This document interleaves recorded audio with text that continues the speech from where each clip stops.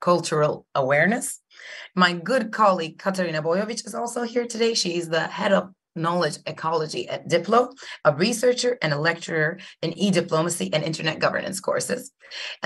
She will present data trends from Diplo Academy's alumni from a gender perspective, and she has kindly agreed to be our remote moderator today. And without further ado, I would like to start with my first question. Well, all of you come from different backgrounds, different experiences.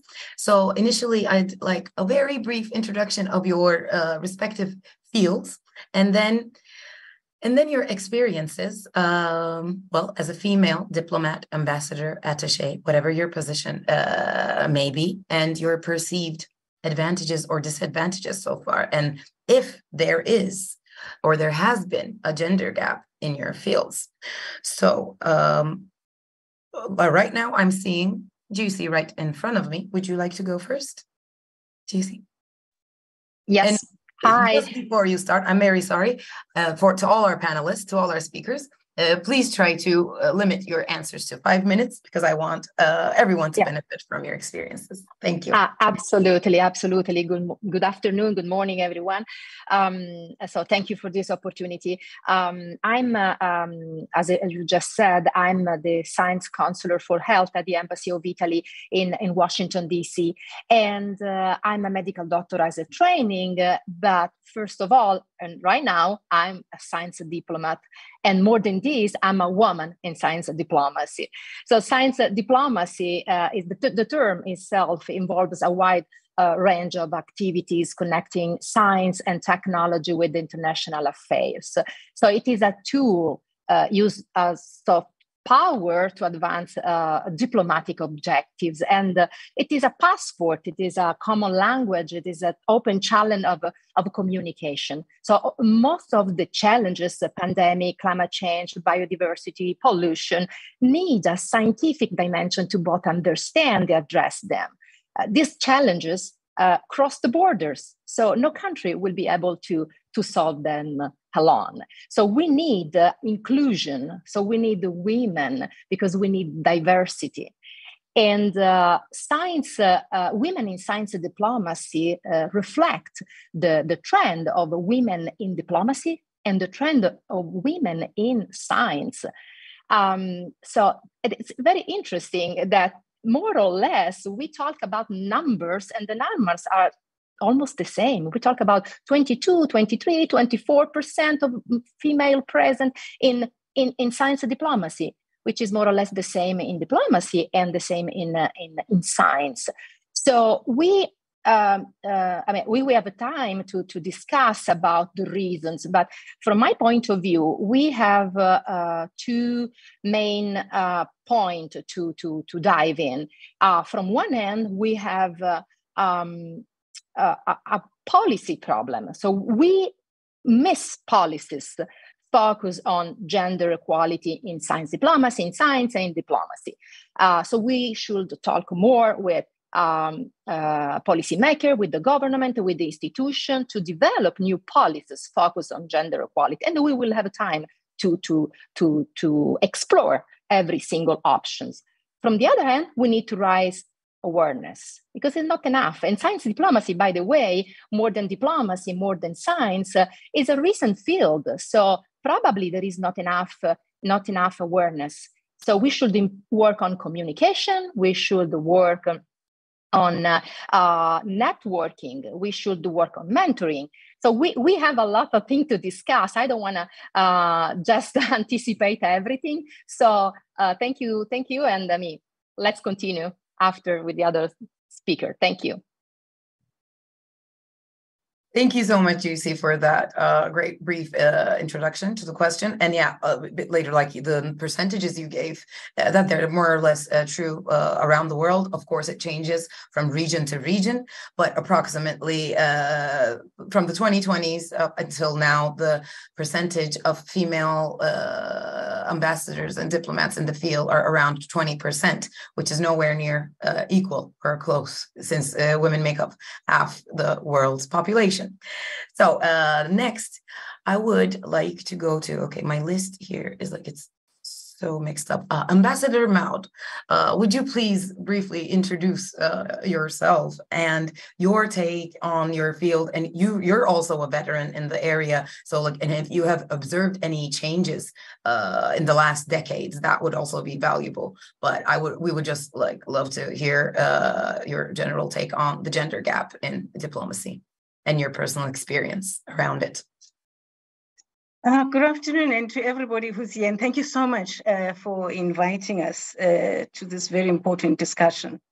I think we've come up a lot more better. There's a lot of work which still needs to be done, but there's still there are some achievements somewhere. Let me explain that. I come from I grew up in the labor movement, and the labor movement, trade union movement. It was at the time male dominated. And usually when people came up with gender issues, they'll be at the end of the agenda. At that time, everybody's exhausted and we hardly got into the end of the program.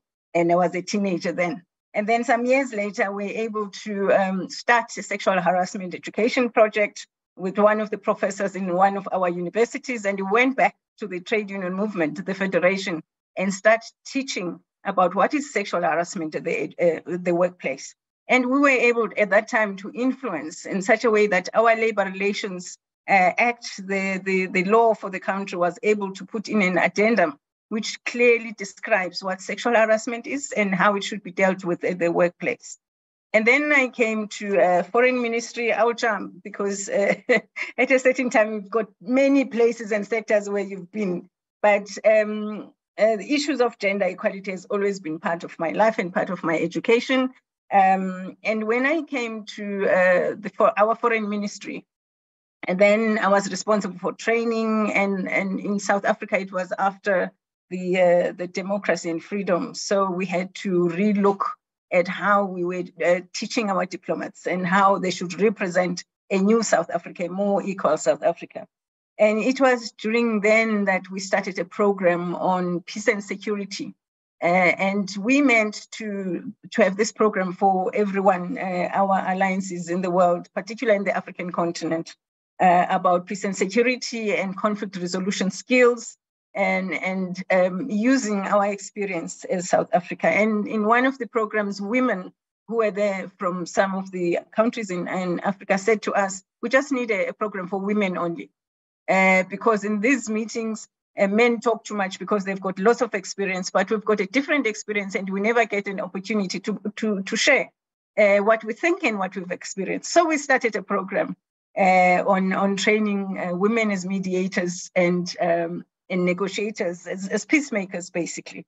And they also said they would like a mentoring program, and we started an annual conference. And since then, I must say, because we're working with different partners, with Norway, there have been a lot of movement in terms of women in peace and security, and has influenced a lot, even foreign ministers coming together to say we need a feminist policy.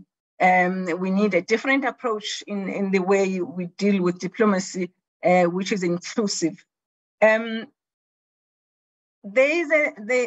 can say that in terms of policy, when it comes to that, it has been agreed, because we felt then women mediators and negotiators are never involved in these programs where peacemaking is being done. Perhaps it's because they are not trained enough. Then we started training them 10 years ago. We've got 850 women who have been trained in the continent. Nobody's using them. So the policy is there, but it's not applied. And the institution and the instruments for making sure that women, you've got a roster and a database which is inclusive and which is transparent and which is fair and which is going to use the women which are available.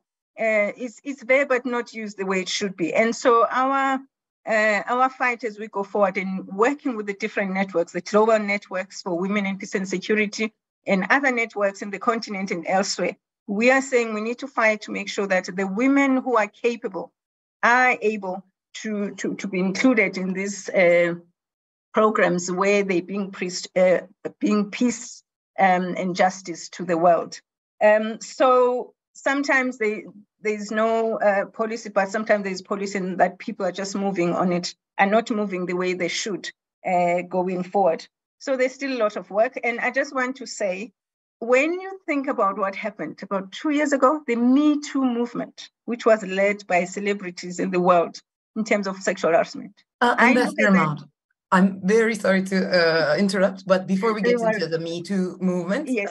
If I may just say that we've moved a long way and there have been some achievements. Thank you. Thank you so much. And I think you touched on a extra important point where, yeah, sometimes there aren't any women trained in specific areas, but like you said, there was a training program. Now there are trained women, hundreds of them, but they're not being appointed. So this is obviously a multi-layered issue that can't be easily solved with just training our women, but we'll go much deeper into that. So thank you for that introduction. That was amazing. So next up, our special envoy, Tatiana Iosper. Would you also like to make an intro to this very important, difficult, complex, yet great issue? Yes, thank you. Thank you very much. Thank you, DiploFoundation, for marking the International Women in Diplomacy Day. It's a newly established day, and we are very happy to see that it's being celebrated around the world. My ministry did a special communication on this occasion because we just had a new foreign minister appointed, and she's a lady, and we are very proud of that. Going back to your question of the panel, are we there yet? I don't think we're there yet, but I think we have come a long way. Just to give my personal example, when I joined the foreign ministry 30 years ago, there were just a handful of women diplomats. And right now, 30 years later, more than half of the women diplomats in Romania are of the diplomats in Romania are women. 47% of the managerial positions are women, and about 35% are of our ambassadors are women. Hold on a second. I have an issue with my video. But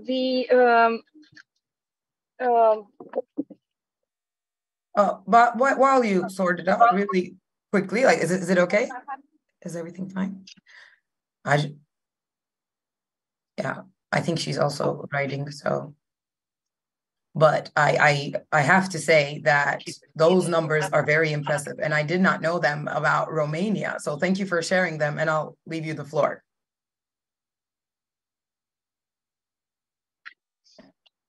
Tatiana, we can't hear you. Tatiana, can you hear us? I think not. I think she can't hear us, and we can't hear her. I'm very sure we're missing a lot of interesting facts right now, but maybe can we unmute her again, Tire or Arvin, to see if her audio will be back? Tatiana, we can't hear you. We can't hear you. Still. Okay, how about to save time? I will get back. Can you hear me now? Yes. Yes, now we can. Okay, you're back. Sorry for that. Again, some communication issue. I'm not sure what you got from what I said.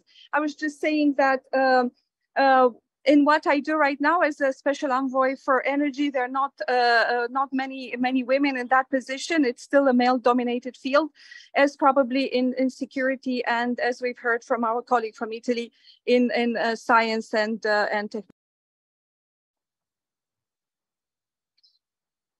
Yes, we've heard the last bit, and Tatiana, the part between how Romania had more than 40% women in senior positions, that part, but then after that, the mid part was missing. I'm sorry. Yes, we have 35% of our ambassadors are women. And I think this is a great accomplishment, because women in the foreign service were allowed only after the change of regime in Romania, so about 32 years ago. Wow. Okay, this is very impressive, and we're going to get back to you again. So thank you for that, Tatiana.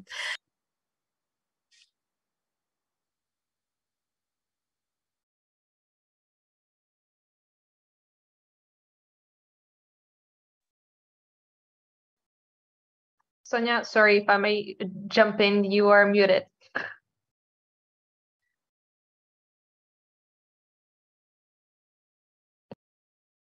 Sonia, please unmute. Okay, I think apologies for that. Oh, sorry. Okay, I was too focused on Tatiana's audio that I forgot to take care of my own. I was saying I would love to give the floor next to Ambassador Maria Cagliari.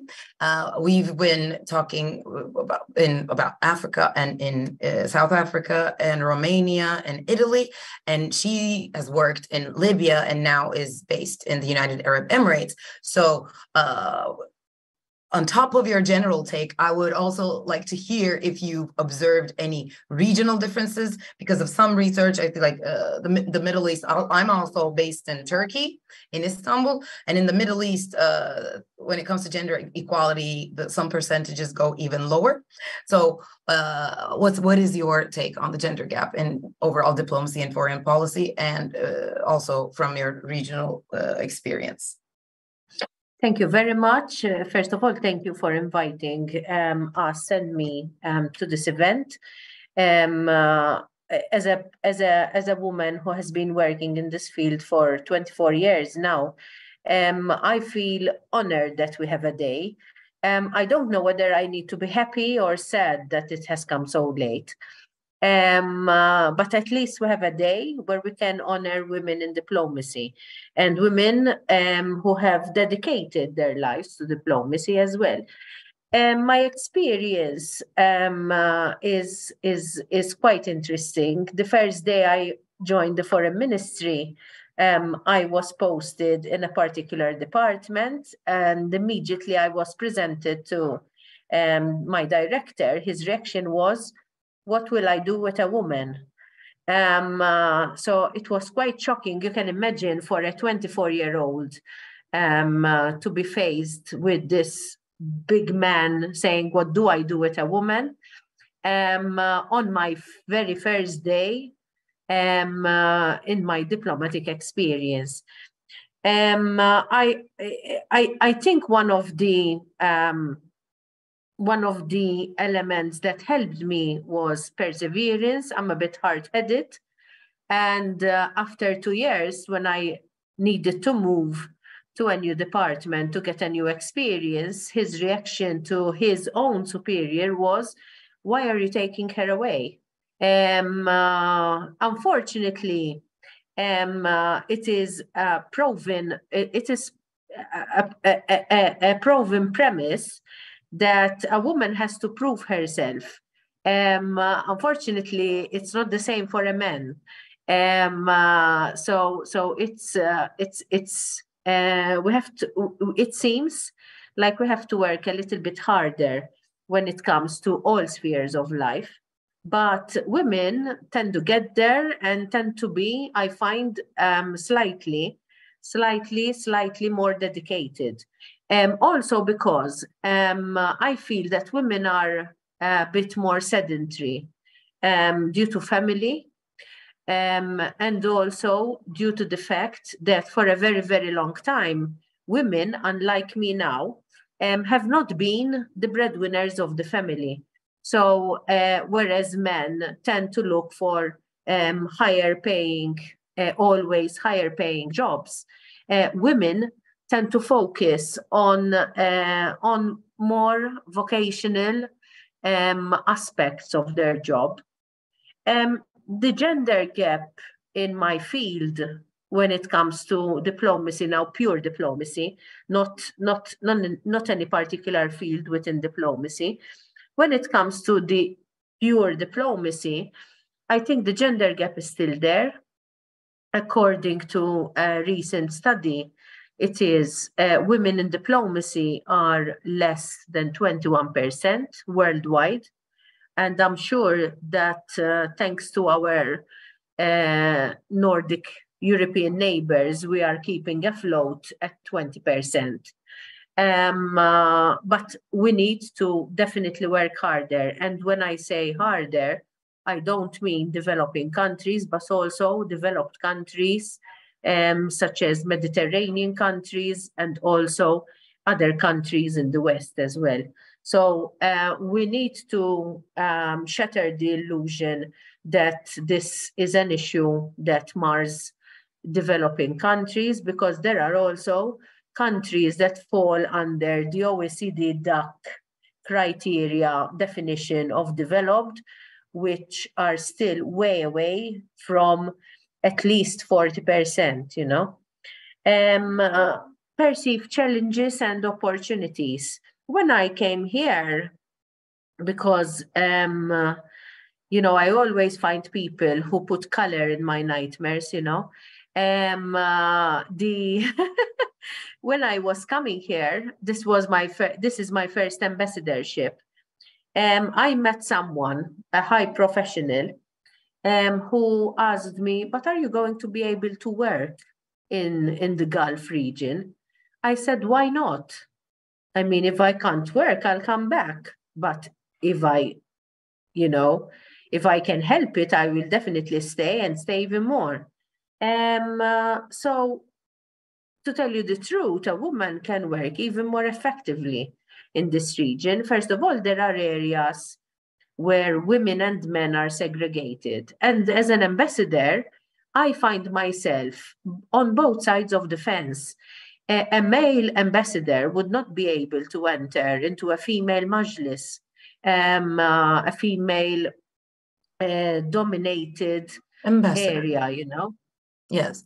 And I'm sorry to cut you off, but I want to hear more details about the regional differences. And even the first few sentences, I couldn't see how it would be an advantage, but now I kind of start to understand. But to be time sensitive, now I want to go to our youngest female diplomat. And it was also nice to hear that you also started at a very young age, at 24. And Dilay, she's based in the Democratic Republic of Congo. She works at the Belgium embassy there. And as our youngest panelist, Dilay, please have the floor and talk about your experiences. Hello, everyone. Can you hear me? Yes, yeah. We can. Yeah. Perfect. Thank you very much for having me. So my name is Dilay. I'm 26 and I'm currently posted at the Belgian embassy in Kinshasa, where I work on development cooperation, specifically on education, gender equality, youth, and cultural awareness. So for the question of this event, are we there yet? Unfortunately not. This is the saddest truth. But in Belgium, if I may take the example of my country, our Ministry of Foreign Affairs is very sensitive to these issues and does a lot to break these stereotypes and engage especially outrage. Gender equality is a priority for Belgium's domestic and foreign policy. And we have a very, inside our ministry, active and I would say proactive communication department who encourages the diplomats throughout the year to highlight those priorities, but also our action and to highlight the women diplomats in our ministry. And our management committee approved an internal gender equality action plan, and it aimed to promoting equal opportunities and a more balanced representation of women and men inside our ministry. And so the plan focuses on three main areas: communication and awareness, training and career support, and ID and best practices exchanges. So the goal is to work towards gender equality in all areas. So it means recruitment, career development, and appointments, and combating discrimination. So our ministry is very engaged in that and tries to daily go on and have more also women in diplomacy, because from my experience, so I joined the ministry almost 2 years ago. And so I started at 24, which is a very, very young age. And unfortunately, I have already faced a few challenges. But I think it's important to emphasize that the challenges begin even before entering into the diplomatic career. So personally, I have always wanted to be a diplomat. And when I was talking about this with people, they were all questioning my career choice, saying that it was not suitable for women. It's difficult if you have a family, or it's unstable. So, and even after passing the Belgian diplomatic exam, people's initial reaction was first, of course, congratulations. But then it was directly, how will you manage your personal life? It's going to be difficult for a man to follow you and accept your career, and they don't say that to men.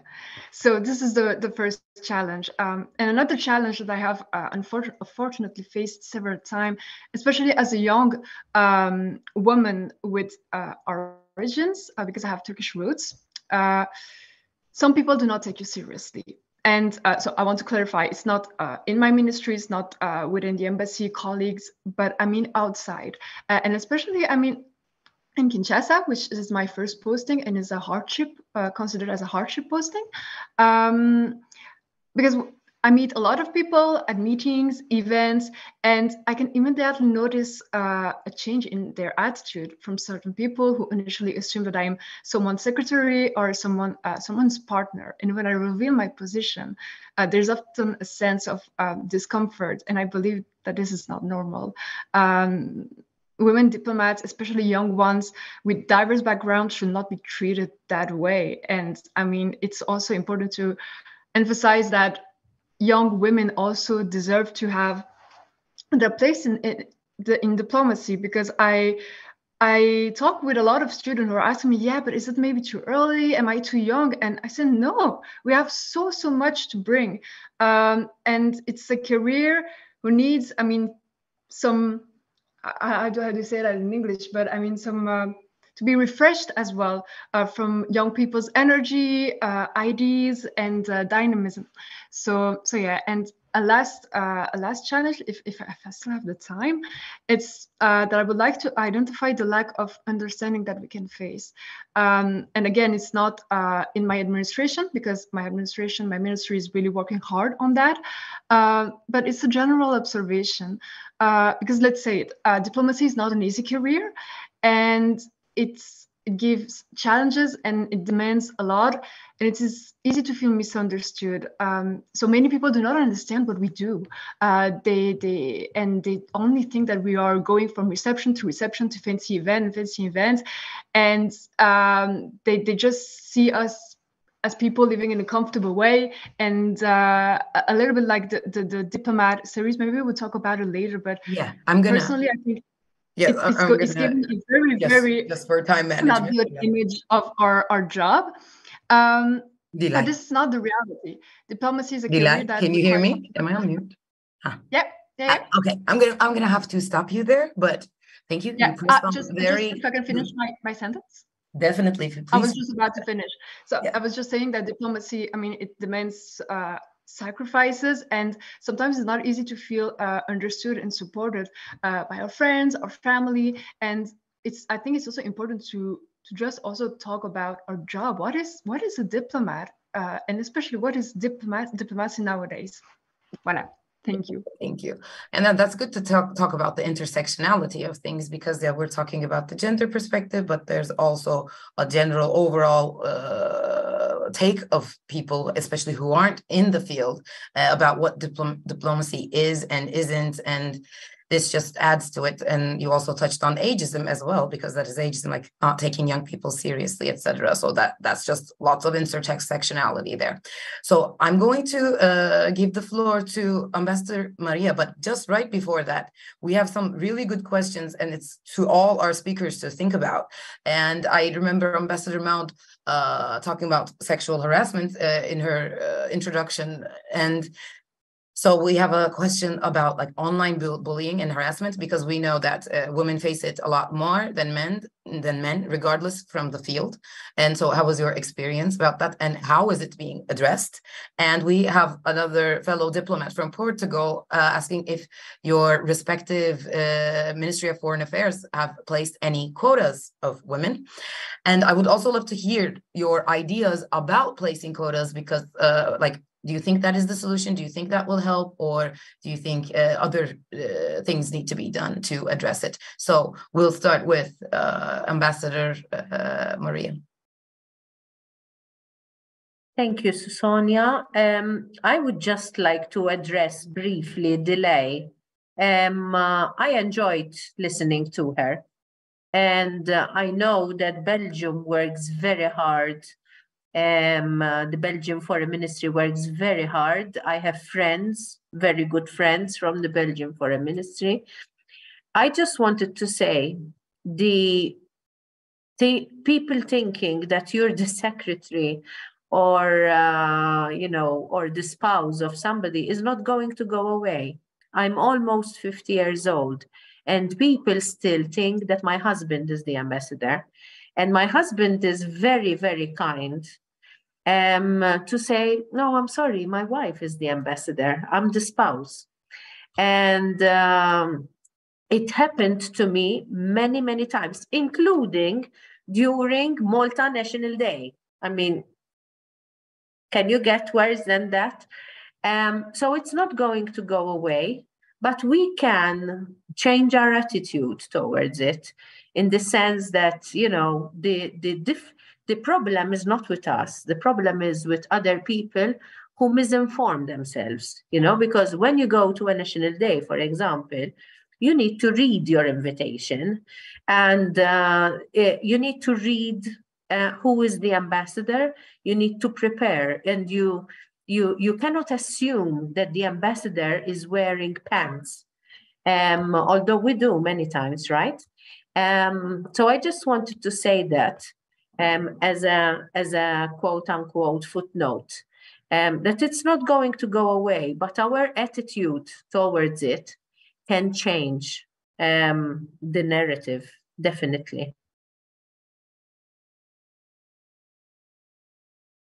Thank you so much. And that once again underlines that we need resilience in every area. And I'm sure here, each and every one of you and a lot of our participants as well are showing this resilience, which is translating into change. Not fast enough, but it's definitely there. Okay, so next up, again, about like I said, online or offline actually, harassment or bullying, and what, I think Ambassador Maria did a great intro to that, said like some things may not change, but what's important is our attitudes towards that. So I guess same would go for cases of harassment. But it will be a dual question, so we don't have to do 2 rounds. Also about what do you think about gender-based quotas and other practices. So if anyone wants to take the floor, they can. Okay, Tatiana, I see your hand. Yes, thank you very much. I was trying to find the raise your hand function and I couldn't. Thank you so much for giving me the floor again. I just wanted to go back to what Ambassador Maria has said. This, I think, has happened to all of us, being confused as ambassadors, being confused with our spouses, everybody assuming that the male partner is the ambassador, but they do learn. All our interlocutors learn, and in time you get established and they know exactly who's who. So this can change and we can drive that change. Regarding the quotas, we do not have such quotas in our ministry. We do not have such quotas in Romania generally, even though there's a debate to introduce them in the political elections for the parliament. But in career-based professions, that has not been the case. We do, as I mentioned, have quite a balanced makeup in our ministry as far as gender is concerned. There are many young women joining a diplomatic career. There's still that allure of traveling the world.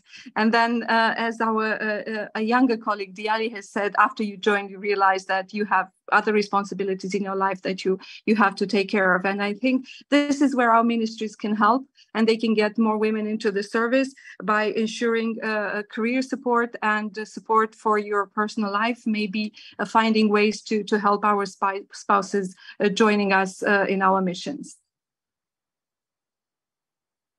And about quotas, what are your thoughts, Tatiana?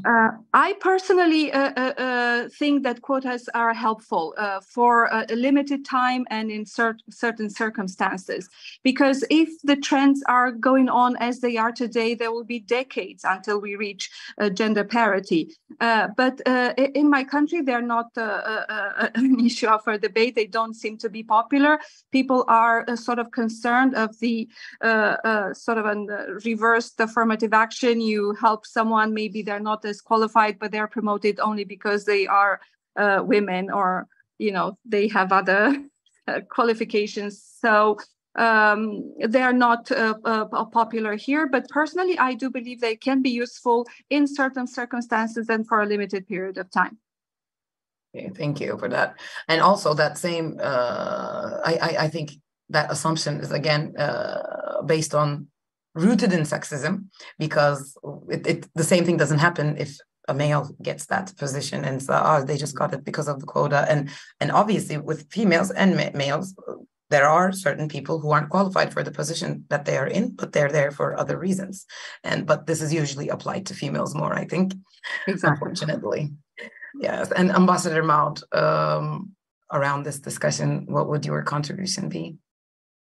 Let me unmute. Okay, great. Yes, it's not only like when you are with your husband where you are mistaken for somebody else. When you are with your driver, they think the driver is the diplomat or the ambassador. So there are variations. I think there's a general. We live in a patriarchal society, which has been structured in a certain way. So people are used to that. And even in meetings where we are, sometimes the male colleagues will make sexist jokes because they are used to it as men talking to each other. They forget that you're there. So it's a cultural change overall for all our societies for gender equality. We've been lucky in South Africa that when during our struggle for freedom, women were leading. So we even have August 9th as National Women's Day. And our government has taken that up, even the society, as a Women's Month. So the issue of making sure that you've got women in government, in the foreign ministry, and everywhere else is something which is taken that it should be done in terms of policy and our commitment. It doesn't always happen like that. As one of the colleagues said, women have to work harder so that you prove that there's something you know. Sometimes in the mentoring, those who are above us, because a lot has been done. There are special envoys and women who are doing wonderful stuff already at high levels in politics. And sometimes they even advise us that you have to wear differently so that you are taken seriously at first.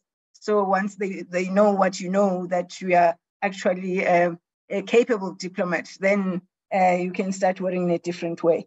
Online bullying, I remember in one meeting where high-level leaders from the world, and I think it was the deputy president of US, Madame Camon, who said if there's one fight and program she wants to lead is the bullying of women in the social media and online. So I think there is a discussion taking place somewhere which is going to mobilize women leaders to start pushing, not only women leaders, all the leaders, to come up with something which can deal with this in our space. Thank you. Thank you so much, Ambassador Maud. And like you said, I mean, of course, our emphasis today is women, but yeah, we need everyone. We need men in this struggle supporting us too. And Giusy, I'd like to go back to you and hear your thoughts. Yeah. So talking about quotas, in Italy, we don't have it, but and also, I mean, from one end, they are not really popular, right? It could seem unfair from a certain point of view, but I believe that they could help. They could help because it's late. We are running late. So we need maybe aggressive actions, and probably this can be one of them. But more than quotas, I believe that the government, every country should have a special envoy for gender equality, an ambassador for gender equality, a supervisor anywhere, because as someone before said, there are many women trained, but they are not used enough. So probably we need to oversee this. So every country should have an overseeing person. So the Italian Ministry of Foreign Affairs is very sensitive about the gender equality, and most of the main departments have a person who really focus her activity, because it can be a man, can be a woman, on overseeing the gender equality issues. And we had some rules, right? Rules that guarantee, ensure that there is at least 50% of female presence in some activities. For example, panel discussion. We definitely want the 50% of female representation in all the panel discussion in the Ministry of in the Italian Ministry of Foreign Affairs. For example, we push to have a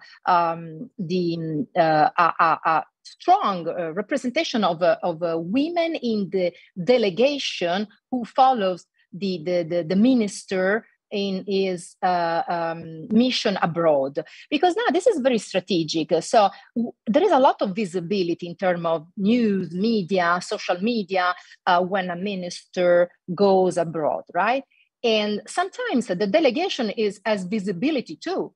So the team of the minister has to be at least 50% represented by women. So a small step, but can be really, really strategic. Honestly, I feel very lucky because I have an ambassador in the ambassador of Italy in the United States is a woman.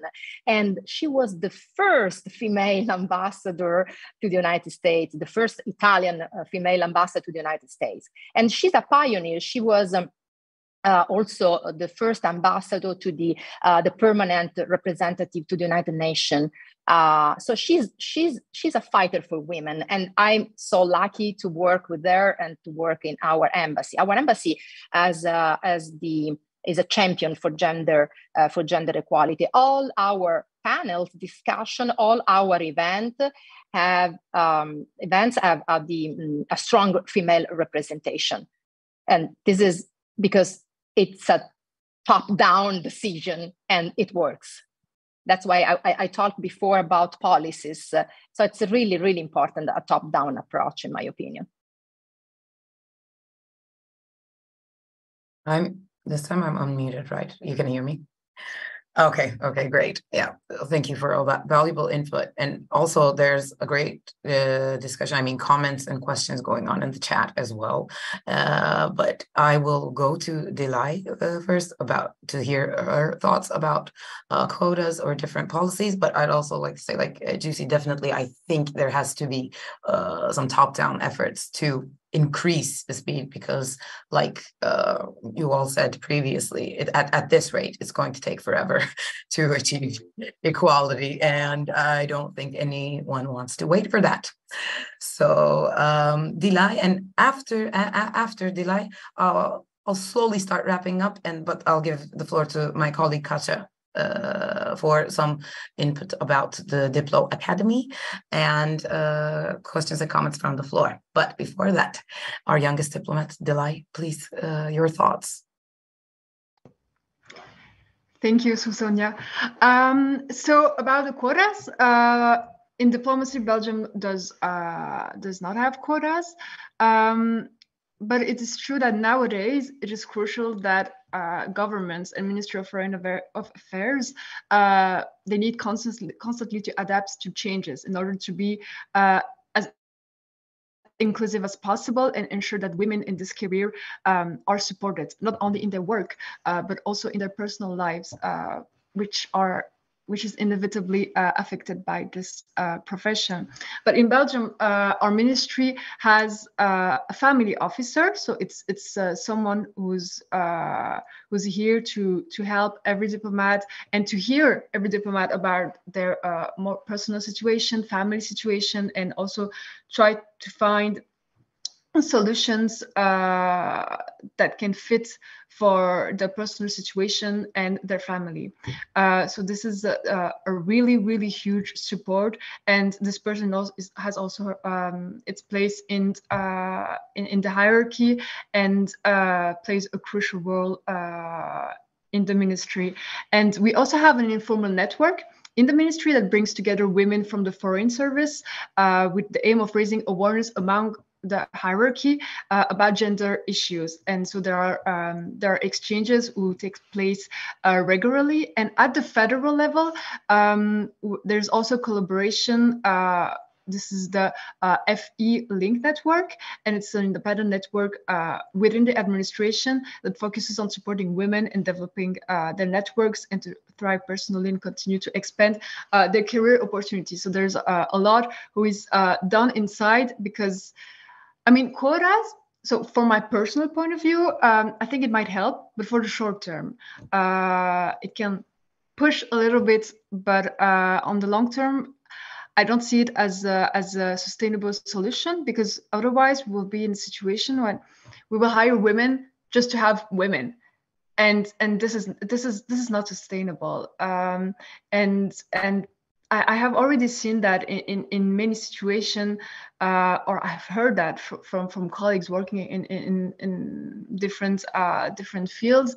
There are some companies who hire women just because she's a woman, and they don't even look at their CVs or skills, and this is not okay. This is not okay. So this is my personal opinion on the quotas, that's it. I think I didn't forget something. No. Okay, and this isn't based on any research, but what you just said, I think the point while implementing quotas, that should not be the way anyway. It's just a way to discredit quota applications, to just take anyone into a position, but just make sure that they're a woman, but that is not the way. I mean, even if it's a quota for women, we could still make sure that that person has the right experiences and education and the background. Otherwise, I'm suspecting, like I said, maybe it's a compost theory, but I'm suspecting it's a way to say, oh, see, it doesn't work to hire women just because they're women. But that's not supposed to be the point of a quota system anyway. It's supposed to be qualified women or men. And there's even more conversation going on in the chat, and that is great. Please continue to share your experiences there, because I think we have quite a few female in diplomacy and foreign policy sharing their experiences there. But now I'll go to Katja. Katja will talk about, like I said, the Diplo Academy's alumni from a gender perspective, because DiploFoundation has been providing capacity building programs for the last 20 years to all countries, but to especially small island states and to developing nations. And well, I won't get too much into it and take from her time. So Katja, could you please share your findings with us and some of the comments and questions from the floor? Thank you very much, Sonia. Good afternoon, everyone. It's a pleasure to be part of this event, and a big thank you to our esteemed panelists for their valuable input. This has inspired our online participants to share their own experiences. Before I move to the questions and comments from our online audiences, there are quite a few questions, I would like to share some data and insights on women participation in Diplo's courses for the past 5 years. Let me try to share my screen and you'll tell me if you can see it. I hope you do. Yes, we do. Just a second, I'll enlarge it. Yeah, voila. Yeah. So as you can see, the number of or participation of women and men in our courses for the past 5 years is almost equal, with minor and almost negligible oscillations in the last couple of years. But the significant participation of women speaks volumes, especially considering that most of our course participants come from developing countries, as Sonia mentioned, and I had a look at the map today at the geographic representation of our students, and the vast majority of them are indeed from developing states. That said, we could observe a significant gender gap regarding participation in tech-oriented courses as opposed to diplomacy-oriented courses. So whereas women are more interested in diplomatic courses such as bilateral diplomacy, e-diplomacy that I'm currently teaching, or even cybersecurity diplomacy, tech-oriented courses such as cybersecurity and artificial intelligence have attracted far fewer women than men, as you can see on your screens. This has, however, changed in 2022 as far as cybersecurity course is concerned, and we do hope that the participation of women in these courses will continue to grow in the next few years because they are equally important, if not more, in today's digitalized world. Now, let me go back to our questions. I'll stop the screen sharing and read them out. Sorry, Katarina, right before the questions, I realized I forgot to mention something, and it goes, I think the timing is right for this, to all our female participants at this event, as Diplo courses, as Diplo Academy, we're offering a 15% discount from any of the July courses that they would consider applying to and learning at, and we could consider this as a thank you to women who are in diplomacy and who are considering to be in diplomacy. So we'll be sharing links later, but just wanted to add that. And yeah, please continue. Definitely. And our next cybersecurity course starts this October. So yeah, we'll be happy to have you on board. Yeah, when it comes to questions, we have received 2 questions from our audience on LinkedIn. The first one is there any specific GESI marker for women in diplomacy? And is there a kind of research about the participation of women in official diplomacy worldwide, or at least at certain regional level?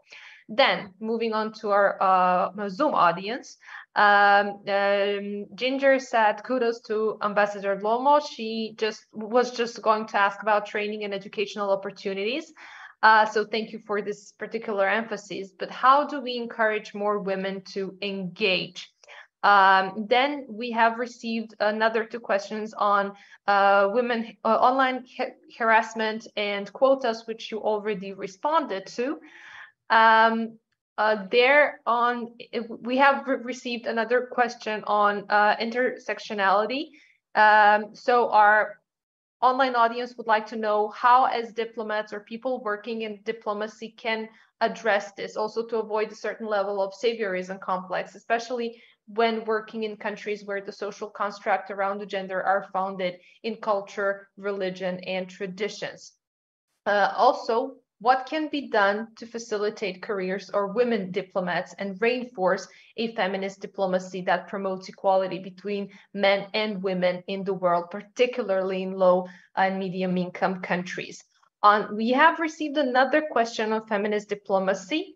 Since 2014, few countries, such as Sweden, have been defending and carrying a feminist foreign policy, which consists of promoting through diplomatic relations, ideas and good practices to achieve gender equality. This foreign policy, if not called by the same name everywhere, seems to be embraced by other states and raises the issue of women's participation, representation in international arenas. What progress has been made over the past 25 years? What obstacles remain, and how can they be overcome? Another question, particularly related to Romania, was the following. Is it possible in Romania for spouses to work at the same embassy? And last but not least, if I'm not mistaken, Women are still underrepresented in senior diplomatic positions, despite an increasing support by numerous governments for women's representation in negotiations. What does feminist diplomacy stand for in today's complex world of great powers competition? What can be achieved? What steps remain to be taken to fulfill this ambitious agenda and for feminist diplomacy to become mainstream? So the majority of them are centered around feminist diplomacy and foreign policy. Thank you very much for your attention. Back to you, Sonia. Thank you so much, Katerina, for that wrap up. And there was quite a bit of comments and questions. Some of them already answered, but I would like to ask our panelists if there's a particular question that you would like to answer, that you would like to take, or we'll take another round. Yeah, okay, I see your hand. Do you see? Please go ahead. Sorry, I was looking for the... This works too.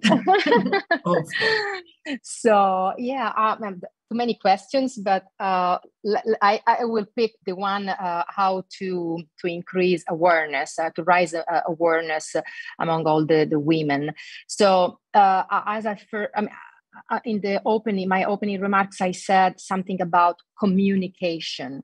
I think the key word is communicate, communicate, communicate. So talk, speak up. We need to share, especially women. Senior professionals, senior diplomats should feel the responsibility to share their experience with the young generation.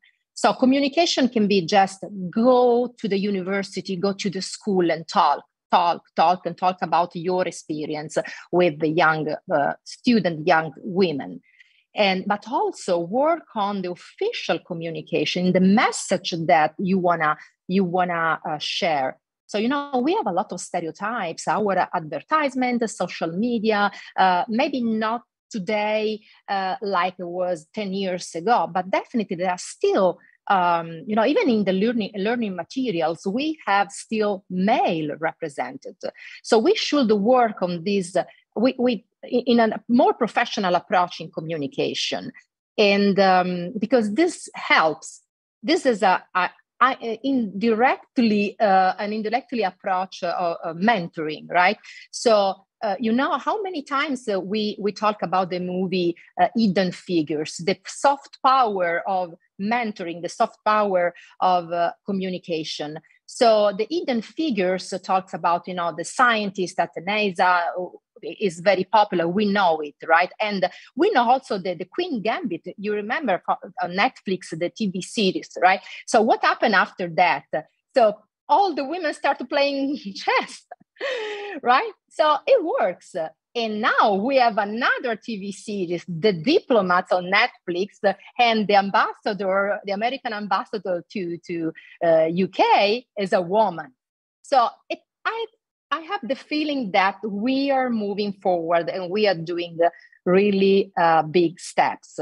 And the last point is networking. So let me share a little bit my experience in terms of networking. So I met two amazing women here in DC, the science counselor at the Embassy of France and the science counselor at the Embassy of Germany. And we talk about this. It was a small group, but we decided to talk about all the difficulties of the issues that we have to cope with. And we decided to found an association. So last February, on the occasion of the International Day of Women in Science, we founded the Women in Science Diplomacy Association. So we were just 3 at the beginning, now we're 50. There is no legal frame right now. Probably we will do it in the future. We don't have a website yet. We have just a social media page. But, every day we have new members. So it means that probably we need to talk, and definitely we are surrounded by a fertile environment. So let's do it. Thank you. I love this positive take. And since we're almost wrapping up the event, definitely communication. And I think just the fact that you're all here and our participants are here and just like exchanging experiences is within itself, I think it's powerful. And I imagine it's also very inspiring as well to people from all ages, to be honest. And so I'll be getting some closing statements from everyone. So, but it would be nice to focus on like we were saying, like mentorship opportunities that you would like to mention, or things that you yourself have found that was useful in your career journey, and anything else that you may want to add. So Ambassador Maud, if you'd like to go, the floor is yours. Yeah, but you're still muted. Okay, thank you. Thank you very much for this opportunity. I really believe that women working together is very, very important. When we talk about diplomacy, we usually talk about the official diplomacy between governments, but there are NGOs and different organizations out there.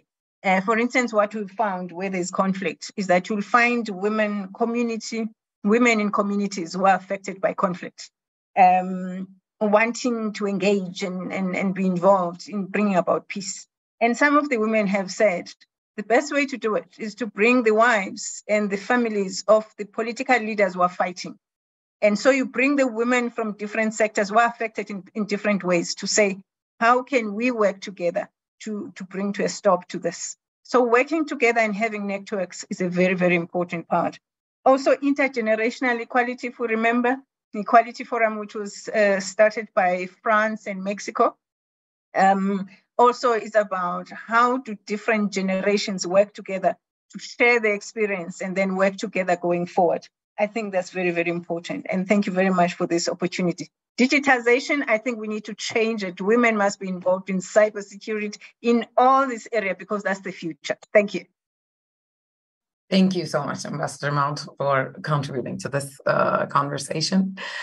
And Tatiana, if you are still there, we'll have your closing remarks. And Yes, thank you very much. I'm happy that one of the previous speakers has mentioned the Netflix series, The Diplomats, because this is sort of glamorizes what we do and maybe attract more women to diplomacy. But I think we ourselves are role models for other women who would like to join the Foreign Service. When I joined, there were very few women that I could look up to, but I had fantastic mentors that had set me on my way. And I think we can return this, and we can help new generations of women, choose this career path. And when they do, to help them do the career that they're aiming for. Also, a previous speaker mentioned the networking that the science counselors are doing, the heads of mission, the women ambassadors all over the world in all capitals. I'm sure they are organized together. They have regular meetings and they share their experiences and promote a common agenda of gender equality. So yes, I think we ourselves can be role models for the new generations. And I think you already are role models for the new generation, just because really being able to look and say, okay, this person like me, a woman, has been doing this successfully for 10, 20, 30 years. That's inspiration within itself. So to all of you, once again, thank you. Thank you for doing what you do. And Ambassador Maria, some closing remarks from you, please. Thank you very much. Thank you for this opportunity. I think my takeaway will be perseverance and persistence, these two words, which have always marked my way forward. Incidentally, my mentors in this career were mostly men, but funnily, men who had daughters. So probably they were looking at me as what they wished, the environment that they wished for their own children, for their own daughters. Previously there was a discussion about quotas. I don't want to reopen that discussion, but I would just like to say that I had a 180 degree shift about quotas, because in Malta we introduced quotas in Parliament. We would have never broken that glass ceiling if we didn't. And I do believe, and I'm going to be very, very candid about this, that if we can introduce women, whatever their level of knowledge in politics may be, through quotas in parliament, that would definitely not be any more different than men who are not so capable of running politics, who are actually voted into parliament.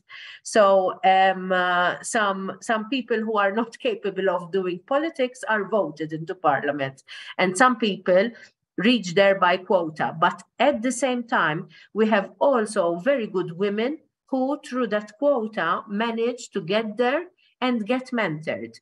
I was never the perfect diplomat, especially in the beginning, but I was mentored and I was turned into someone who can help my country. So we need to keep on believing in women, even if they are not perfect in the beginning. We can train them and we can educate them. And since we speak of education, I think that is the real key, that we start from a very young age helping girls, not women. Women is too late, girls, believing in their voice. And I would like to conclude my intervention with with my choice of quote for this year from Madeleine Albright, who had said, "It took me quite a long time to develop a voice, and now that I have it, I'm not going to be silent." So I think we all need to listen to ourselves and believe in ourselves. Okay, that quote gave me goosebumps. So thank you.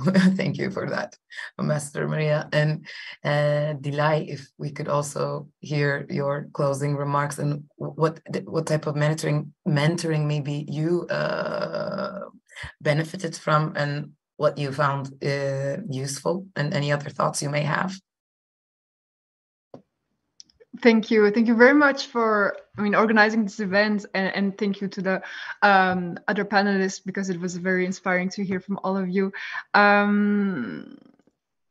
So as concluding remarks, I would say, okay, so we have made progress, but there's still more to be done. I think we all agree on that. There are laws and policies on the national and international level, but this progress comes also from actions on the daily basis. So it means an inclusive communication from governments, from Ministry of Foreign Affairs, from diplomats. In Belgium, for example, we have a training about digital diplomacy, and we are really encouraged to be active on Twitter and yes, to use digital diplomacy as a tool.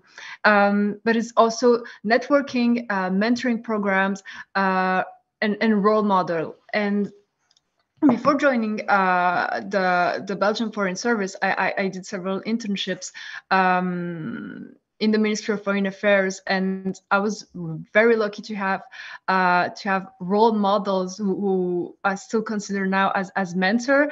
But also here at the embassy, our deputy head of mission, she's incredible. She's a real mentor, and we also have women ambassadors, also very inspiring in our foreign service. And from what I have observed of this women diplomat, is that they're not afraid to assert themselves and speak up. They do not apologize for who they are, because actually there's no reason to apologize for being a woman in a career that aims to represent their country and its population, and so including women. So unfortunately, we have grown up in a society where women are thought to be perfect, not to do too much, to remain calm, polite, and kind, etc. But all of this pushes women to belittle themselves and underestimate their incredible potential. So this is why I think the importance of the role model, we haven't talked about it, is crucial. And last but not least, I would say if you want to have a career in diplomacy, if you want to join the foreign service of a country, just go for it and work hard for it, despite what people can say and all the remarks about your family life and finding a man or a woman who will follow you. Because I've heard so much of it, and there were so many people who tried to change my mind, actually. And I just decided to follow my dreams, and because I'm passionate about this career. And honestly, I'm glad that I didn't listen to anybody, because now I passed the Bachelor Diplomatic exam. I'm at my first posting, and I am really happy in what I do. And when you're happy and passionate about what you do, I mean, the rest will come, and you do not have to worry about your, I don't know, your personal life and whatever. I mean, it's all going to make sense. And just believe in yourself, believe in your dreams, and voila. Thank you so much for those inspiring closing remarks, Dilay. And I'm sure many new generations of women diplomats will continue to come, and we will get there. We're not there yet, but we will get there.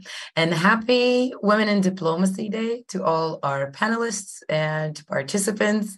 And thank you for being here today. Thank you for sharing your experiences, and hope to see you or see you in person sometime somewhere.